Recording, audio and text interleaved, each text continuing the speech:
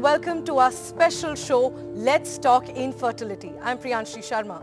In our previous show, we spoke extensively about the lack of awareness on what causes infertility and the stigma around open conversations about the silent struggle that couples or individuals face on their road to parenthood. That is the open conversation that we are bringing to you as part of this campaign, Let's Talk Infertility. Professor Baris, all clinics are seen to be claiming that they have the highest success rate. Could you please tell our viewers what is real success rate and how should it be viewed, and what has it been for Art Fertility Clinics Group now for a while now? Okay, thank you. Nice, relevant, complicated question. There are several aspects to this question. One is how is success defined.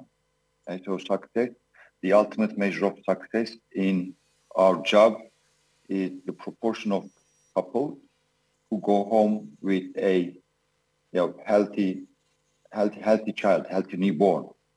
But the chances of every individual couple depends on, at what age they present, what is the underlying reason, and on top of these, what is the ovarian reserve. So these figures are not necessarily applicable to every single patient. So ideally, any clinic should be able to present a couple their own data, their own figures on similar couples. Right? So one of the advantages of being a large group and investing in research infrastructure and electronic medical records is we are able to calculate our own results for couples presenting with similar conditions. That's one thing. So you can give them a realistic estimate.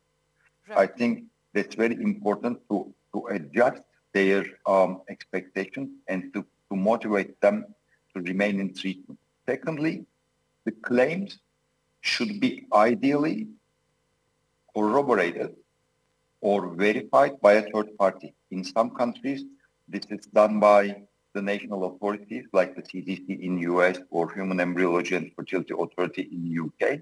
Where this is not available, a competent clinic can get its figures audited by a third party, by one of those consulting companies. And as far as I know, our figures are audited by third party.